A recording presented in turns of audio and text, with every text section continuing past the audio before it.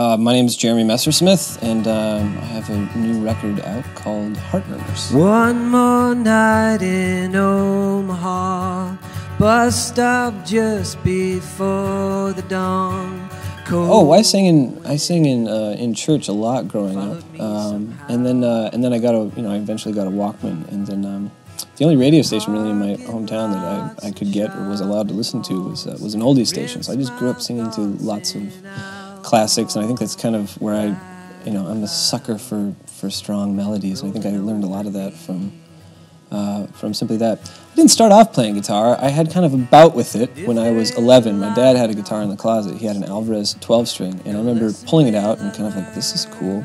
And then it was out of tune, but I didn't know how to tune it, so I just kind of started cranking on the tuning pegs until I broke a string, and then quickly put it back before I got caught breaking strings. But I played trumpet through junior high, and had a promising trumpeting career until I got braces, and then that was kind of the end of it. And I took up guitar shortly after. Broke my heart with sticks and stones, swore I'm never coming home.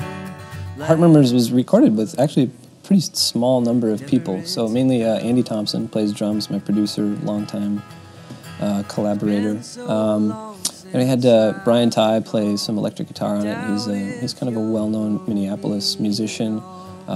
Plays in a band called the Starfolk, but he was in a band called the Hang-Ups a while back, and they're fantastic. I had my friend, one of my friends from college, who's kind of a masterful cellist and bass player, do all the low-end stuff on the record. I played mostly guitars and a little piano and sang. Then probably the secret weapon is actually the Laurel String Quartet, which is a Minneapolis-based string quartet that does a bunch of recording, and I tour with them occasionally when I can get them. So my touring band is comprised of mostly those folks, so it'll be a 5-piece band for most of the tour days.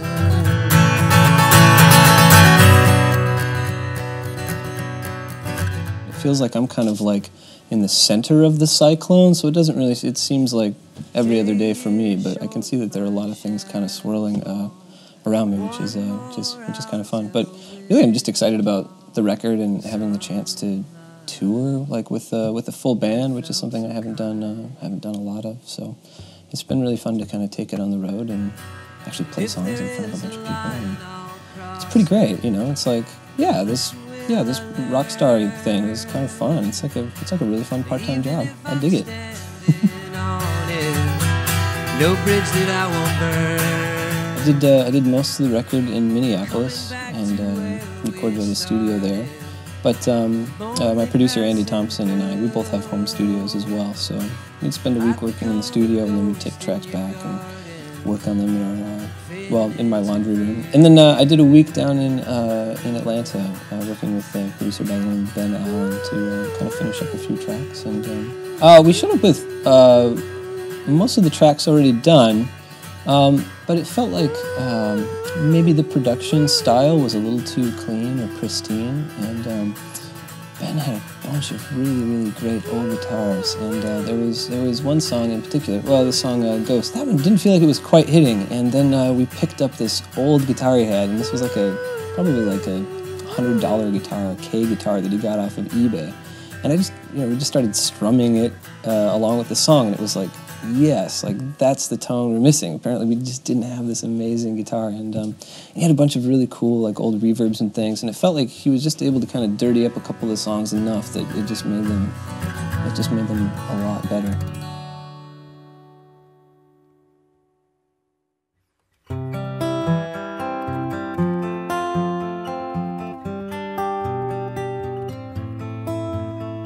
The name of the song is I Want to Be Your One Night Stand, and I kind of wrote that song in an old-fashioned kind of a way, like the old-fashioned Tin Pan Alley kind of writing, where you just have a title, you start with the title, and then you write it. At the time, I was teaching some songwriting classes at a music college in St. Paul, And I would come up with all sorts of games that we would play to kind of help us write. And one of the things we would do is we'd break off and split the class, and then we would just write tons and tons of song titles, fill up a list of song titles, and then we would come back after a half hour, read them to the class. We would all kind of vote on the ones that we thought were great. It was actually based off of there was an episode of This American Life where they go into the Onion writing room, and they have a very similar process for picking headlines, and it's kind of a way to gauge the fitness of an idea.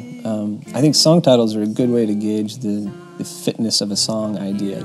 If your title sounds interesting, you can do pretty well. So that was one of mine that got upvoted. I just thought it was funny, and then I just started writing it, and it kind of went, and it starts off in kind of a funny way, and then hopefully there's a little bit of a twist at the end. We'll get drunk on a box of wine.